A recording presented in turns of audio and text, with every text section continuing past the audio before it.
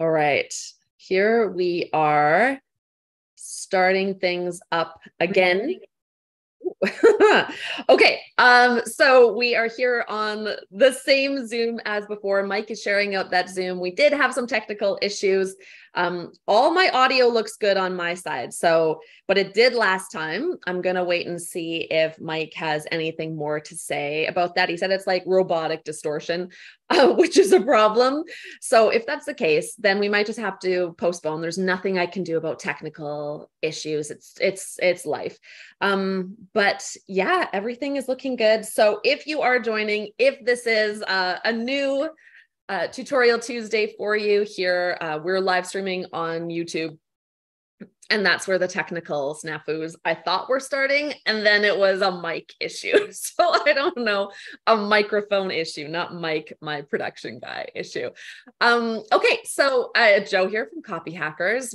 I'm just going to wait and see if I can get some feedback from Mike on how we're doing here because there is a delay. Mike's in our Edmonton office. I'm at home in Kelowna.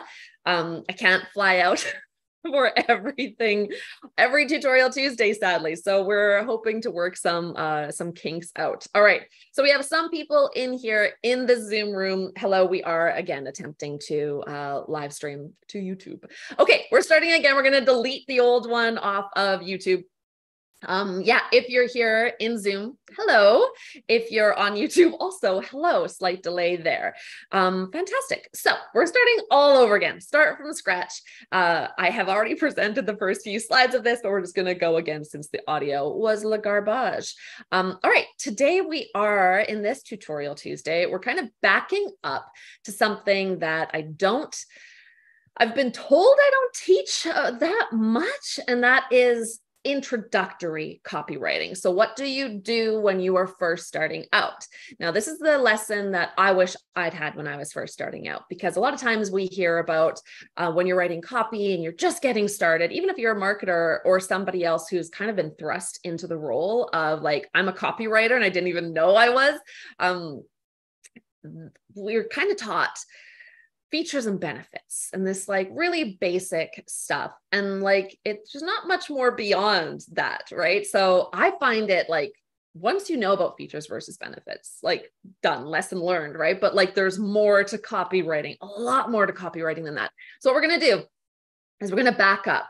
We're going to go back to old timey copywriting. That's like really early copywriting by the great John Caples. So John Caples was a copywriter way back in the early 1900s, and we're going to look at his very famous ad and break that down. So one of his very famous ads, but this one in particular, you may recognize, and if you don't, it'll be a really good introduction to copywriting, just to like be able to walk away knowing that this ad exists, and you can Google it and see it yourself, etc. So we're going to back up and break down that ad so that you can get started as a newer copywriter, as a founder who isn't used to writing copy, as a marketer who maybe has had copywriting thrust upon them and they've been kind of doing it, but not really confidently doing it. So we're going to get into that. I'm going to share my screen. Hopefully that isn't the way that my audio got garbled last time, but Mike is on here as a panelist here in Zoom to let me know, and he's also slacking me if anything else goes wonky. So do bear with us. All right, so John Caples, this is the ad that I'm talking about. You can see up in the corner up here, it says 1927. That was when the ad came out. It was used again and again and again, right? But this is the one that's been captured and is likely, if you do a Google search for this headline, you will see this ad. So if you want to do that too, feel free to. You can follow along on your own screen, just going into Google Images and looking at it. But this is an ad that was written in the early 1900s. We will break it down so that you have vocabulary, you have a basic way of looking at the structure of a page that has been copywritten. So instead of doing the thing that a lot of people do, which is I'm going to go and look at websites and see what they're doing, and that's kind of the observation part of writing copy, which is good. it's also good to back up to like this early stuff, the foundational stuff that everybody's kind of been riffing off since then, and really see what was going on here so that we don't make the wrong assumptions about what works and so that we can get really good at writing copy. Okay, but first of all, what the hell is copywriting? What even is it? So copywriting this is a really basic definition. It's using the written word, phrasing, and persuasion to get the yes. So we're trying to get the yes. Whatever the yes is, it can come in various forms.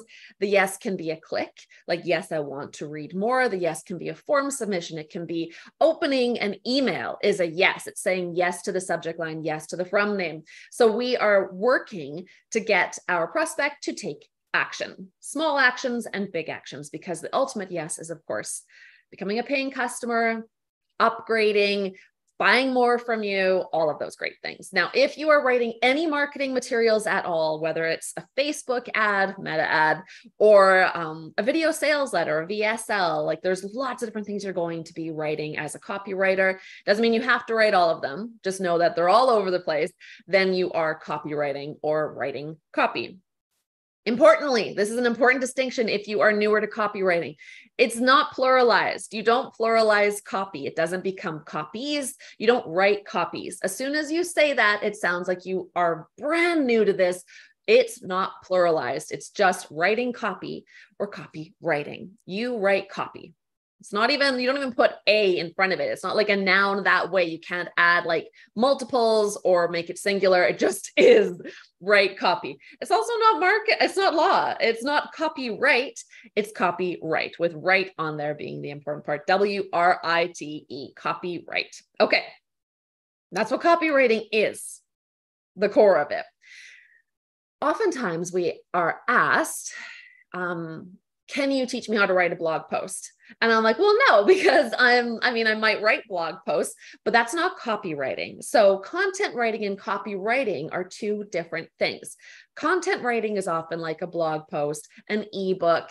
Now, that doesn't mean that content writing isn't under the umbrella of copywriting. The fact is that newspapers call their written words copy. So we do refer to almost everything that's written on a screen or on a page that's not like a novel as copy. So because of that, it's really easy to blur the two. But when you are learning to write copy, you are learning to write something that gets the yes. That's an important distinction. So a content piece, such as a blog post, might be like trying to get more clicks, or like the headline might be copywritten because it's trying to get clicks, but maybe it's a listicle of like 10 ways to do X. Not necessarily copywriting unless there's a call to action at the end, unless you're trying to move people to say yes, in which case you're not really writing a blog post anymore. Now you're writing something more that's like a sales page, but you didn't know it and you kind of disguised it, which is a lot of what we're going to see in John Caples' work. So there is a blur between content writing and copywriting. Just know that a copywriter and a blogger are not the same thing.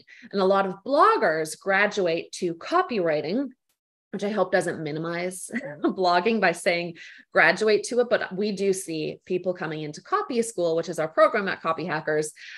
We see a lot of people from a blogging background who are really tired of selling a blog post for, $100 or $300, and they put so much work into it.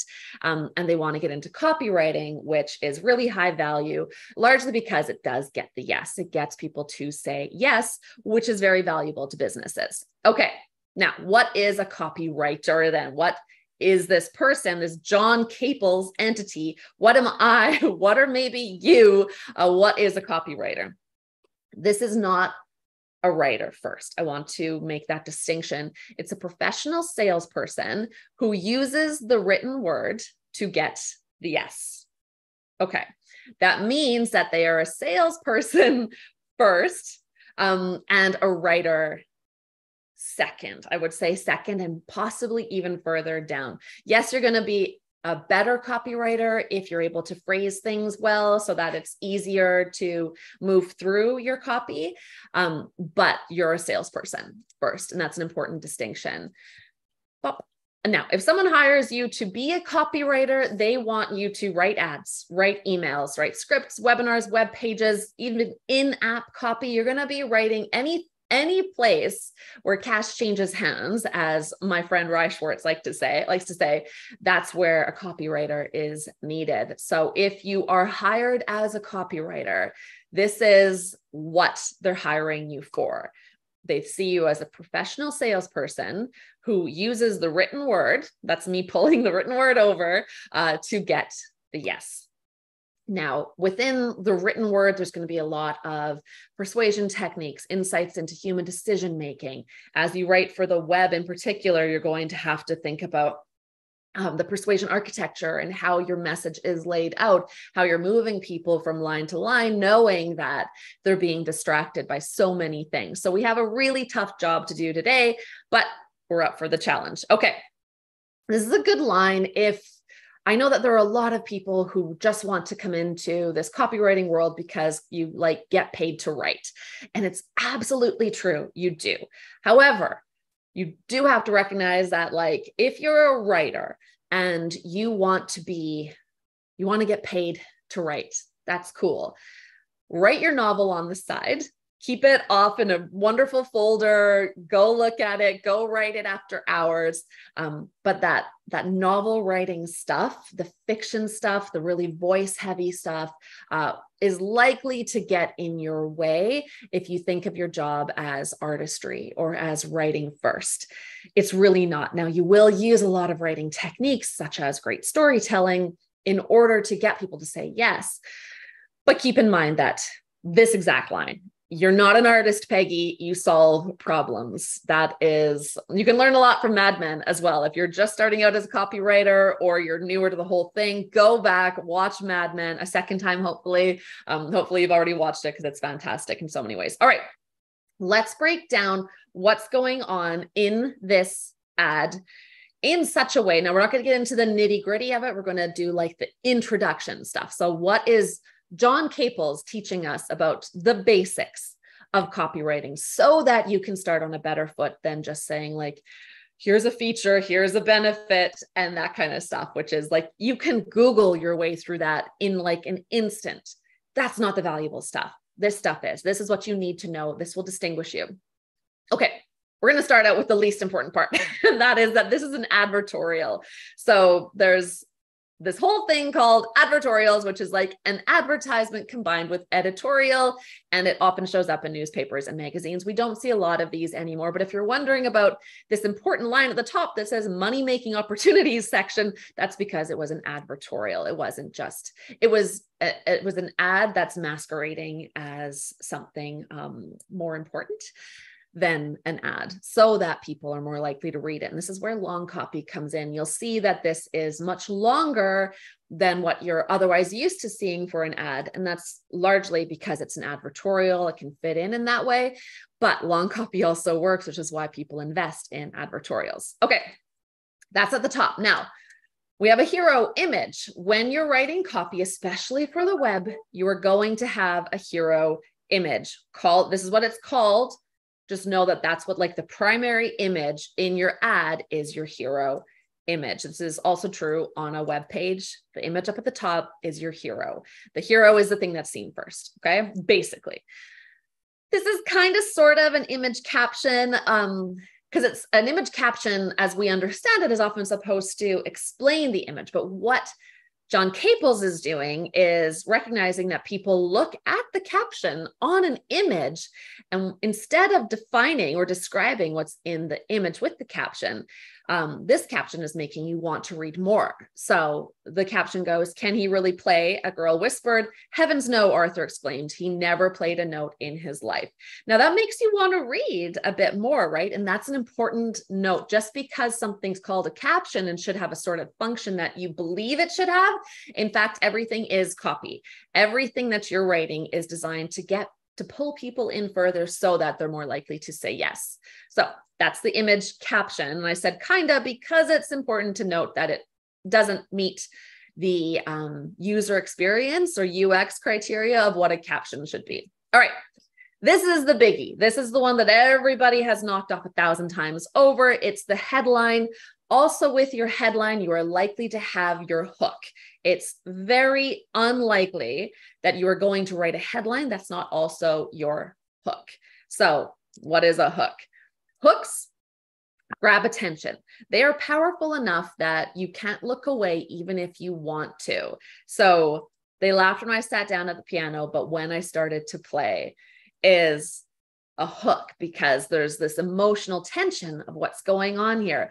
They laughed, leading with this moment of possible humiliation, right? They laughed when I sat down at the piano, but when I started to play. Now, anybody who's a prospect for this offer, which is you mail away to get a booklet to teach you how to play an instrument. If you're a prospect, this is going to hook you because you want to play this instrument, but you're also, a little bit scared of everything that could come with it. So they laughed when I sat down at the piano, but when I started to play is this incredible moment that you want to experience as this ideal prospect. So it's grabbing my attention. And because it's a good fit for me as somebody who wants to learn to play an instrument or just to impress people, it's powerful enough that I can't look away even if I want to. Now, the best hooks also tap into things that make us uncomfortable when they're discussed in polite company. So a little bit uncomfortable. And this polite company thing is really important for John Caples in particular, given his background, which we'll talk about towards the end of today's tutorial. But here's what's going on in the hook. This hook is expressing a powerful but uncomfortable big idea, and that is a form of revenge. So this headline is going to work for almost anyone who's ever muttered I'll show them. That's what's going on here. That's what John Caples is tapping into. Now, it doesn't sound vengeful, right? That's an important thing too when you're thinking of writing copy, is you still have to pull the prospect in and make them feel like you're aligned with them, you're on the same page. It's not bad, it's not dark. You're not saying, hey, get revenge on your enemies. That's not going to be necessarily the way in here. The way in is a much nicer scenario where the outcome is revenge. Another way to put revenge is restoration of justice, which might be a more accurate way to look at this. However, it is still a revenge story. And that's an interesting thing to keep in mind when you're learning to write copy. Is it can be a little harder to figure out how to tap into this stuff. But once you know that that's what you're supposed to do, then you can play around with better headlines and hooks and better stories overall. Okay, so we've got these parts down. Then comes the lead, which was originally spelled L-E-D-E. And I think if you work in journalism, you'll recognize it as L-E-D-E. Or lead, whatever. It's the opening line is a really simple way to look at it as an introduction to copywriting. It's really just the opening line. So in this example, the lead actually backs us up to the start of the story. So we are dropped in to the most interesting part of the story with the headline. They laughed when I sat down at the piano, but when I started to play, that's the interesting part. And there's something called the battlefield principle. In copywriting, we teach that in copy school. But what's really going on here is that the headline is dropping you into the action, whereas the lead is backing you up so that you're basically ready to now build out, like you're watching the movie that gets you toward this climactic moment. Okay, so we have all of these parts. Then comes the body copy. And we're not going to talk too much about body copy. What we're really doing here, what John Caples is doing here, is a lot of storytelling to get you through this copy. And this works really well in ads. Like you can see this in social ads all the time. And then we've got this crosshead here. So these bold centered areas are crossheads. In this case, what I want to point out here, if you're newer to copywriting, is that even in the 1920s, people were scanning. So if you look at this and you're like, wow, that's a lot of copy, nobody would read that today. A lot of people weren't reading it back then either, but watch what's going on with the headline and the crosshead. So the headline reads, they laughed when I sat down at the piano, but when I started to play. Now, what if we are scanners and we just read the crossheads? You can see, then I started to play. A complete triumph, how I learned to play without a teacher, play any instrument and send for our free booklet and demonstration lesson. I have the core of what I need to have, not to make a call necessarily, but to want to go back to the beginning and read the whole advertorial. So crossheads, working with your headline. This is, if you ever write long form sales pages, this is going to help you a lot. The crossheads work together to basically tell you the story enough that you are likely to then go back to the beginning and maybe quickly read it, but still read it, give it a shot. So just know that if you look at this and you're like, this wouldn't fly today, it's doing all of the things that you need to do as well to get people to go back and read your copy. People who read are people who buy. Keep that in mind, and that will help you as you navigate the weirdness of writing longer copy and wondering, oh man, will anybody read this? Crossheads will help people read it.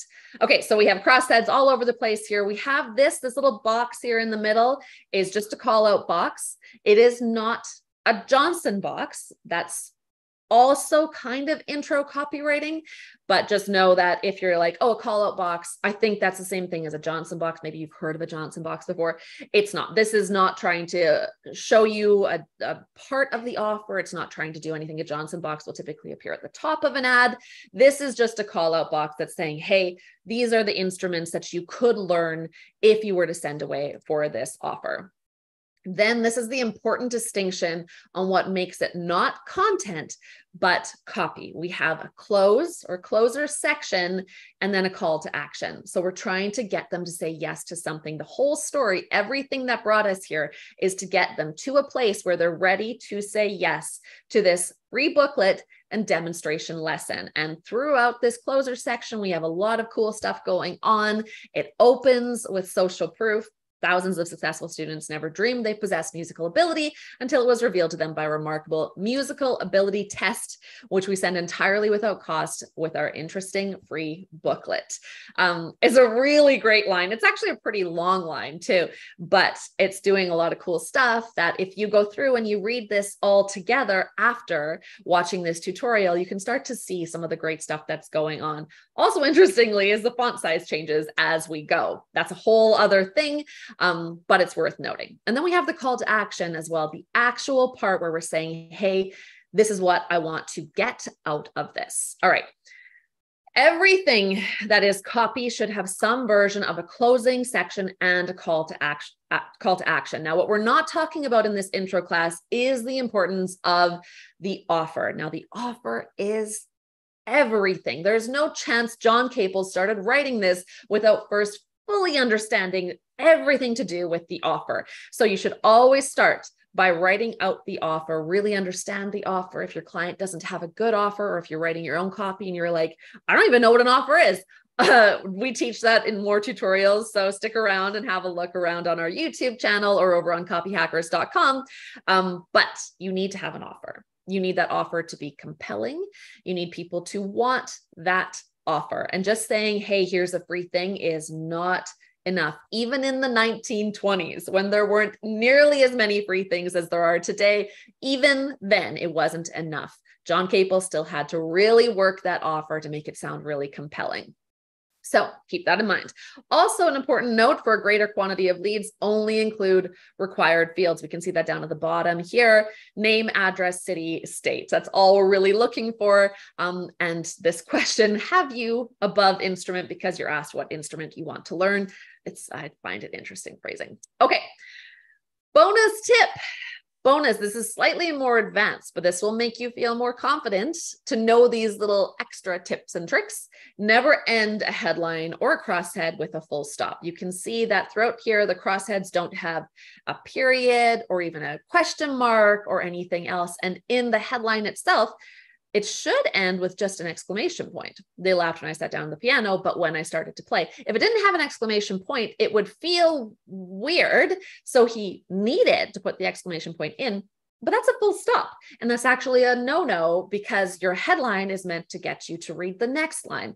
Every line is meant to get you to read the next line. So he adds this little tilde, I think that's how it's pronounced, this little mark that shows, hey, we're not done. And there's this sense of incomplete. So I need to go complete. There's an opening-ish of a loop, or at least the loop has not closed. I want to read more.